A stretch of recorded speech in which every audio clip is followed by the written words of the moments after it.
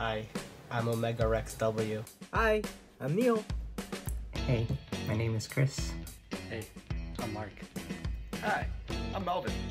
Hi, I'm Matt. Wang. Team Ayoko. I brought my two most expensive sneakers that I have, like currently here. I think you have more expensive sneakers at your parents' house, is what you mean?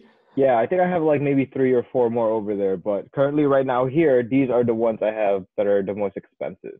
Oh one of God. them's a little crazy. So I guess you'll find out.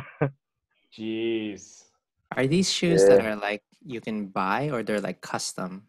No. You can buy them. When they released, Well, so I the have one. a question before you show it, though. Oh yeah. What if you were to look up how much somebody would buy that, whatever pair of shoes you're going to show us now? What is the street value of your shoes currently? All right. So one of them. Do you remember what you bought it at? How about that? Yeah. Okay, so the retail for one of the sneakers is 160, which is like a general. Actually, that's actually a lot cheaper back then. Right now, the price for these sneakers, I think they're around 200, like for that model. But then if you're talking about this specific colorway for street value, you're talking about over $1,000. I want to try to pull up on this website. To see what they're reselling at? Yeah, and sure enough, the first thing that pops up is the sneaker. So it's like it's really sawed off right now, and yeah, I don't know if I can, because I don't want to give away what the sneaker is, but I don't know. Oh, never mind. You see it. 13. Never mind. 1,300. Yeah, and that's just for, I guess, the general pricing. But then there's one here where it's a size 13 and it's $25,000. 25,000? 2,500. No, 25,000. Do you see it? Where is it? Size? Oh yeah, it's size 13. Size 13. I saw it. Saw it, right? $25,000 for a size 13. Yeah, man. It's well, I mean, you guys already saw it, so I might as well just bring it out. Yeah. Can you imagine? Oh yeah, you want a shoe? I got it. $25,000, right? Please. So these, right? Never been worn. So these are called the South Beaches, right? And it's like one of those sneakers that it's like a staple in a lot of sneakerheads collection.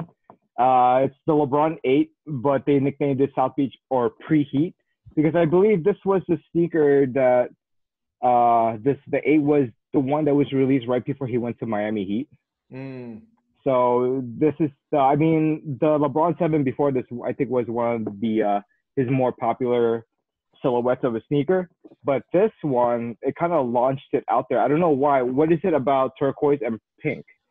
And a lot of sneakers have been replicating this, not as this particular one, but like different, like say regular Nike Dunks. Like you'll find the color in this color, and then let's say black laces, but people will start swapping them for pink to make them look like a South Beach. Like I don't know what it is about it, but then they just made it like so coveted for just sneakerheads in general, like around the world. Whenever you talk about what's the most sought off sneaker of a LeBron, like let's say model, an 8, they will always say this. But the South Beach. I don't know why. Have you actually worn them outside? Once. Look at that. It's like. Look at that. That's brand new, bro. It's just age. Even the white's like really, really white still. Still white. Like I think I wore it to church just once, and then that's blessed really quick, and then pretty much put them back away. Yeah, and then it's like the comfort for this, and then you see the air unit here. It helps with like the bounce. So when you land, like when people play basketball, it's gonna be a nice cushion, and then the traction underneath it is pretty nice. I have played in the LeBron 8, but not this one, and I think it's pretty good. It's good traction. I think it's a good basketball sneaker. And they're actually starting to bring back the older models. Like I just picked up a LeBron 7. I think it's the Christmas edition because it came out around December. You're then talking they're to non-sneakerheads, dude. I know. So I'm talking to the public. Yeah. Yeah. Like what? Christmas time? So like, yeah. It's I June. mean, What are you talking about? eventually I'll bring those up. But I mean, it's like because I'm just more talking about the price. So actually, since the price I just said that, I'll show you how much I ended up paying for these.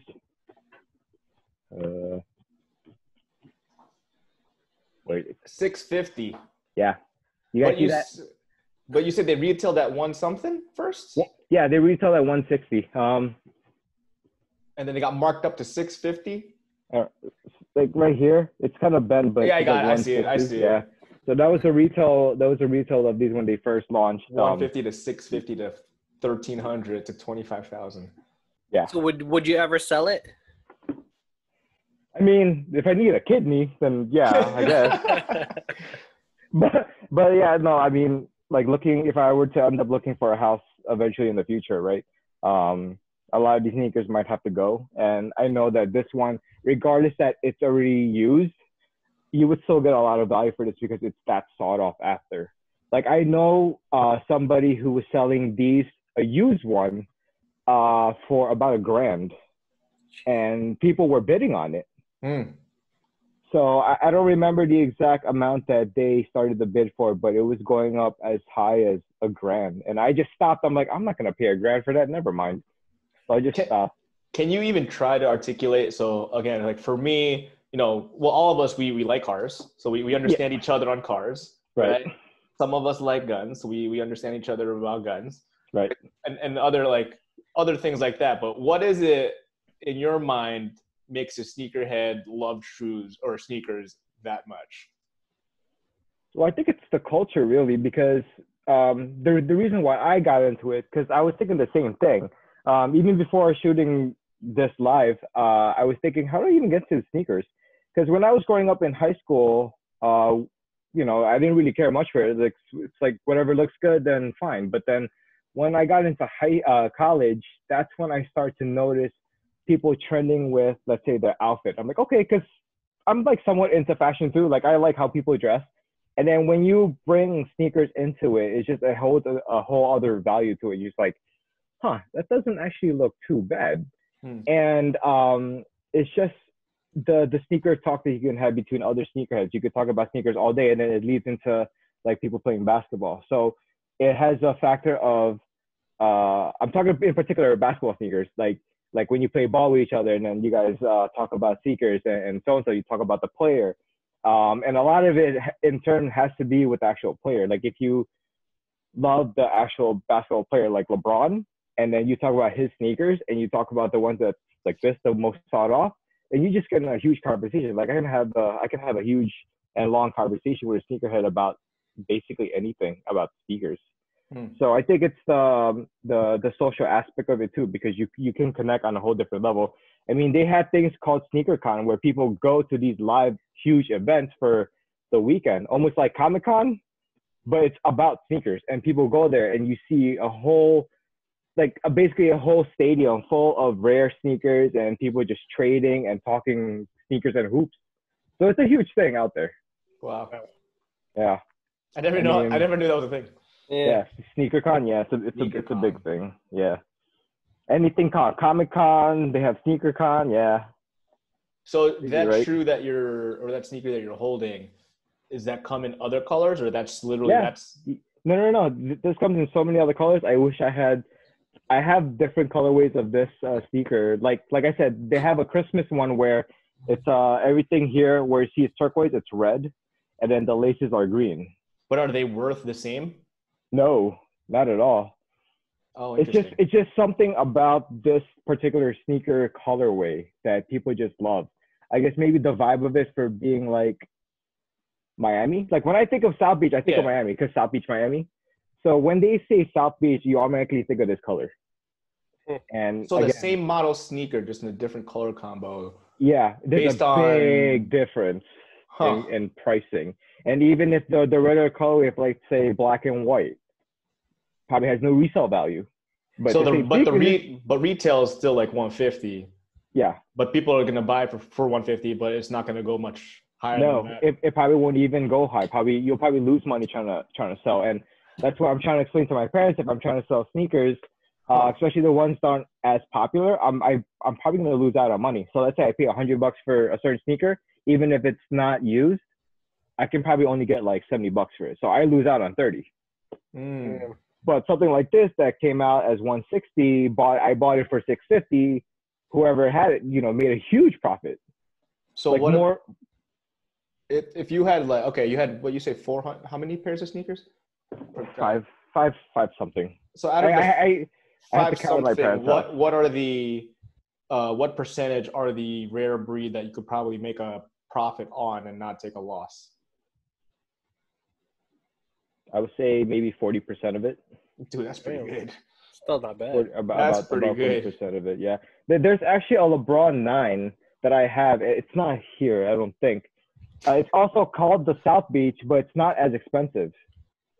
It's crazy. It's like the silhouette is like gray, but there's like hits of turquoise. The lacing you can switch it to turquoise or pink or I think black. Same thing, same exact name, but just the model above this, but still doesn't sell as high as this one. I don't get it. So it really is the sneaker itself. Yeah, there's a whole thing behind it. I think it's because it really is his first sneaker when he went into Miami. No, I just don't. I don't get the. I'm not knocking it at all. I just don't understand the whole sneakerhead culture. Well, it's sort of like a shoot off of like collectibles, right? Exactly. Yeah. Toy collectibles. There are like specific ones that are like known for a 40-year-old specific virgin. era or so rare because of something special. Yeah. Yeah. Pretty much. Like I said, it's the time right before he went to Miami, and then that's when he exploded. Because you know how he was pretty good in the Cavs, but then he really wasn't as well known. I mean, who he was, but it's not like how he is right now. But then when you think about him playing in Miami, it's like he exploded from there, winning how many championships. But then now he's in first one there, and then he went back to win in Cleveland. So right, and then now he's in Lakers. Yep. So and actually there is a Lakers 1 now, the LeBron 7, but I couldn't get my hands on it. That's gonna people. I had a hard time getting that. Like I tried, but I couldn't get it. But yeah, so that's sneaker number 1. Sneaker number 2 is a little crazy, and like I don't think a lot of people know this. I don't even think my wife knows this. She's gonna find out if she watches this. She is gonna find out. I mean, she's downstairs, so I'm sure she can hear this. But so this next one is I mean, I'm sure you guys know who all know who Kanye West is. Yeah. Who's that? And he's an R&B singer, Ryan. Okay. These are He's Yeezys. Kanye East's rival. So this one, I mean, Marjorie, do you remember the party we were at last week, and then she brought a whole bunch of sneakers for people? No. Yeah. So those were what they call Yeezys, right? Yeah. Okay, so same line, same thing, but those are, I mean, that particular model that they had, they were given is there's multiple colorways of it, and it's not really sought off after just because it's pretty recent and there's a lot of it. So the resale value of that isn't as bad.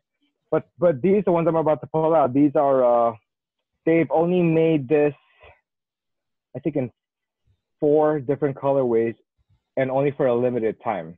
And right now, the value of these sneakers, they're each one, even the colorway that not a lot of people like, it's still pretty high. It's well over $1,000. And that's the one that's the least of the favorite. I'm talking, some of them are as high as like $3,000.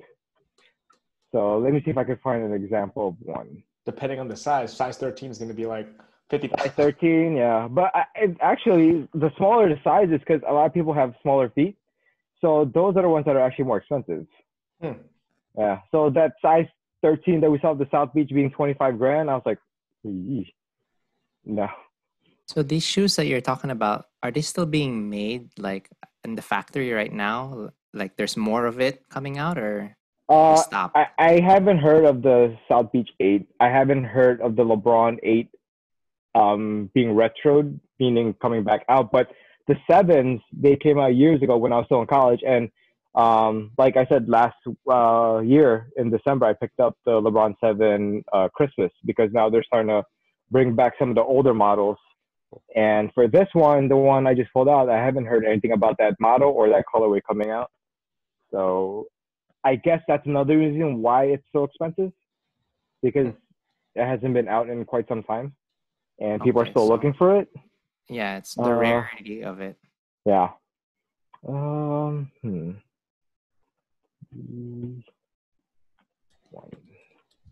Okay. So for this model that I'm about to show you, for my particular size, it's 1400. And what's the most expensive size? 13. 5.5. 5.5. Oh. $3,000. For 5.5. Yeah. For a 5.5. Yep. And the cheapest one I see here is 930, which is an 11.5. And what did you pay for it? I paid a 1G. Oh, you paid $1,000. I paid $1,000. Damn. Yeah, but right here for my size, it's 1400. So I guess I saved $400. It's appreciating. I guess. Have you worn them though? Because if they're brand new, that's when you could get that money for it, right? Again, I think I wore it once to church. Get them blessed. And I'm gonna show you. So these are the Yeezys V1, because this is the first model of the Yeezys in Adidas that came out, and these are called the Pirate Black. And if you can see here, like, it's still very, very, very, very clean. So you wait for a really, really nice day, and you watch every step you take. Yeah. Pretty much. I mean, I probably won't even go to the house with this. Dude, $1,000 walking around in Yeah. Oh. Exactly. So my mindset is, when I first bought these, I was like, holy crap, these are so rare. How much are these? $1,000. It's like, so I actually have to check my bank account. I was like, do I have enough money for this? So I'm looking at my savings. I'm looking at my checking. I'm just like, I can technically get it. And I don't know when's the next opportunity I'm going to get these, because these are so rare. Because they're not made anymore. So I'm like, I have to take advantage of it, even though it's $1,000. So I'm like, and this is my sneakerhead brain working. Like, not even my common sense or like my morals and values of what I need to pay for. It's like, you got bills, you have just like, mortgage and whatever.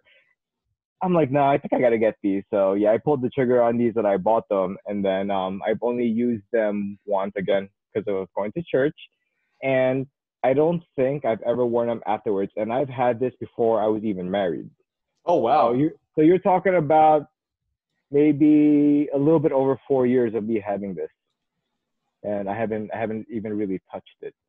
But these, a lot of people for this one, you have to really be careful, because there's a lot of people replicating it, people selling fakes on these. So you really have to find a reputable place to purchase these. I wouldn't just go to like eBay and just start, this looks good, and then end up buying it. No, you got to really do your research on these. So for these in particular, I would need to see these in person. I can't just go off. Even the South Beach, I had to actually be in person to actually look at them. Jeez. I don't want to pay $1,000 and I get something cheap and fake, and then the value of it is like $40, and you paid $1,000. So it's a little crazy, but yeah. I mean, how many of your sneakers were impulse buy? a lot.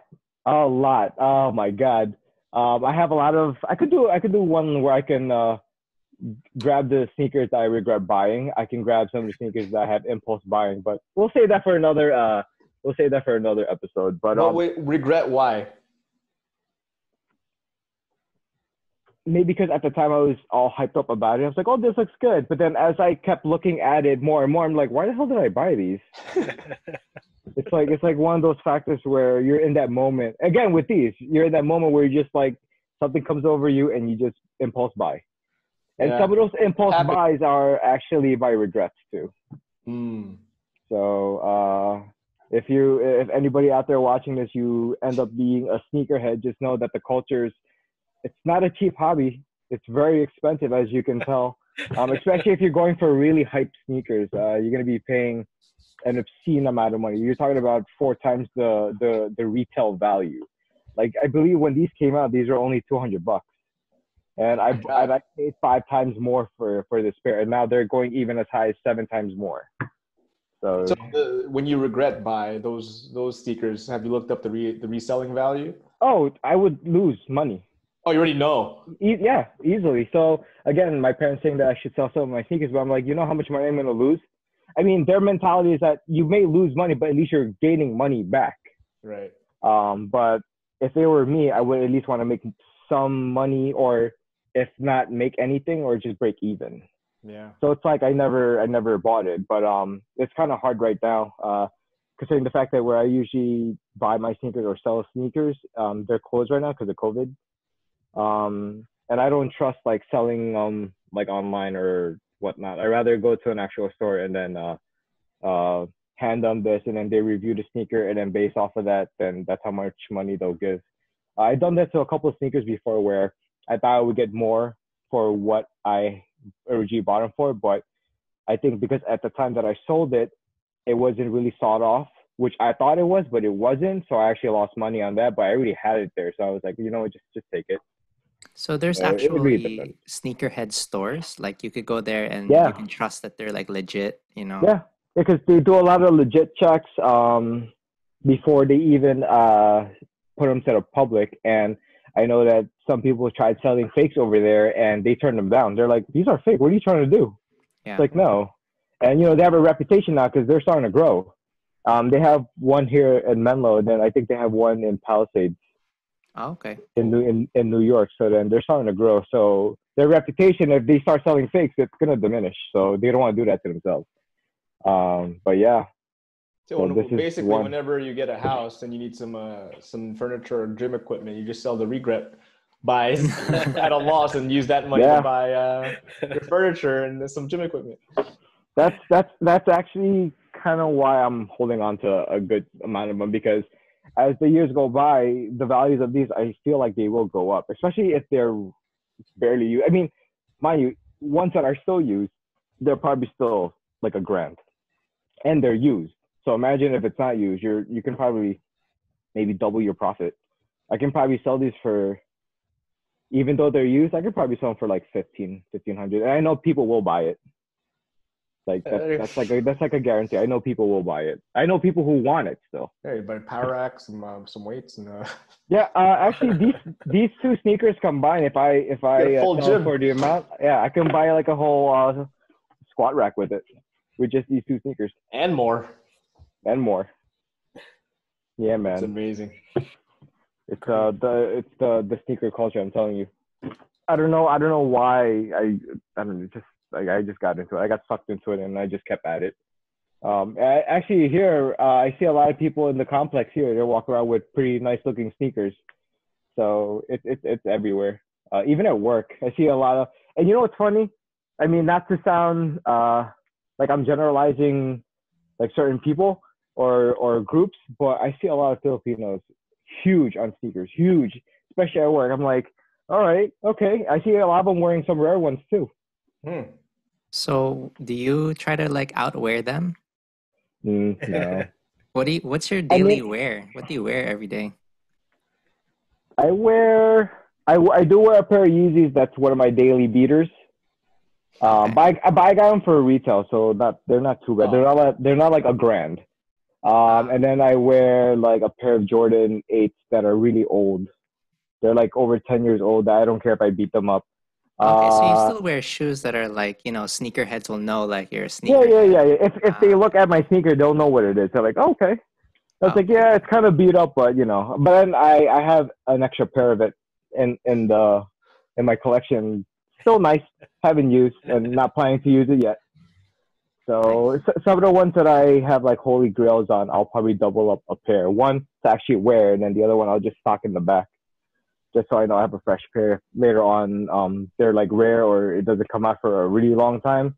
I know I have a fresh pair, and if I do decide, I could actually sell it. Like at times, I am disappointed that I did spend so much, but then again, it's like at that moment, when that moment is in front of you and you literally blank out and all common sense flies out the window and all you can think about is like, holy crap, I'm holding one of the rarest sneakers in my hand, in my size. The only factor is that it's an obscene amount of money. What do I do? What do I do? And then again, exactly, that's exactly what happened. And actually, if I really think about it, both these were impulse buys. They're just really expensive. Jeez. Because I had no intention of even buying any or sneakers at that time. From what I remember, especially with the Yeezys being $1,000, I didn't have any intention of. I didn't even know I wasn't even looking for them. I just went into the store because I'm like, oh, there's a sneaker store here, cool. So I started browsing around. Then I saw them. I'm like, wow, these are really rare. Let me look at them. It's my size. I'm like, oh crap. How much is it? $1,000. Ah, crap. And then I literally walked out of the store and back and walked around the mall and back, and I'm still debating. I'm still thinking. I'm like, should I get them? And yeah, something came over me. It's like, screw it. Check my bank account. Check my savings. Check my checking account. Yeah, I can survive. All right, I'm going to do it. God. It's definitely not the smartest thing to do, and I don't recommend anybody buying something that expensive ever. I mean, impulse buying something you're just not even sure of. Like, you have to go into your account, your checking, your savings, just to look if you have enough to survive. Like, okay, I have bills coming up. Can I afford to pay for that? For these sneakers, can I pay for both? Can I still survive? Am I going to eat this week? You know, something like that. You don't ever want to be in that spot. The essential things of life. Again, my common sense went out the door.